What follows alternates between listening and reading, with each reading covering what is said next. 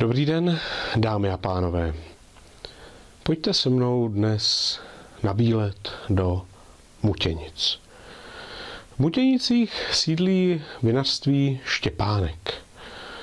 Vinařství malé, rodinné, s 40 000 lahví roční produkce. A troufnu si tvrdit, že z těch 40 000 lahví bude 30 000 v kategorii polosladké nebo sladké. Petr Štěpánek to se sladkými víny umí.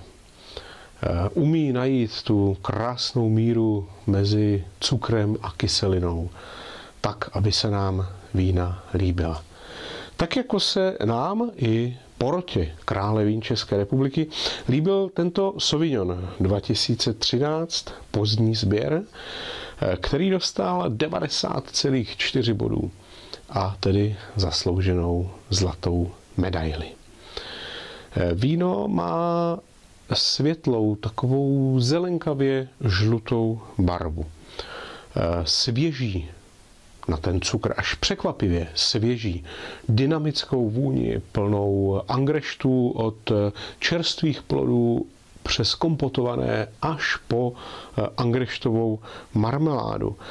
Najdeme tam i citronovou trávu, sušené bylinky a v závěru celou závěj medu.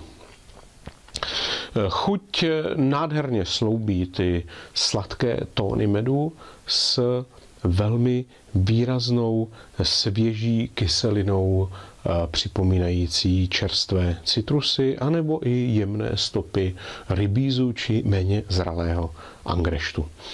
A díky tomu boji cukru a kyseliny má víno velmi široká ramena.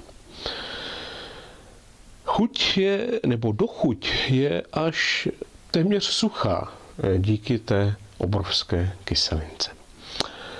Zkuste s kozím sýrem s bílou plísní a nebo k takovým sofistikovaným, složitějším úpravám jehněčího masa. Určitě budete rádi, že jste zvolili právě tento Sauvignon.